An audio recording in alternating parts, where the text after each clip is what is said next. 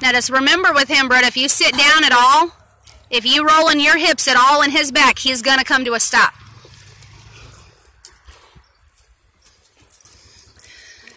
When yeah, that saddle sucks. When your feet come forward, that saddle is actually too big for you. But when your feet come forward, he's going to stop on you because you're rolling your hips.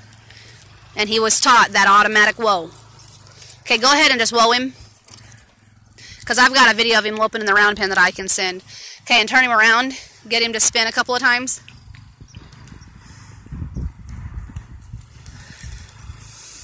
Okay, now do you remember how to get one to side pass? Yeah, put your foot in the middle of his side.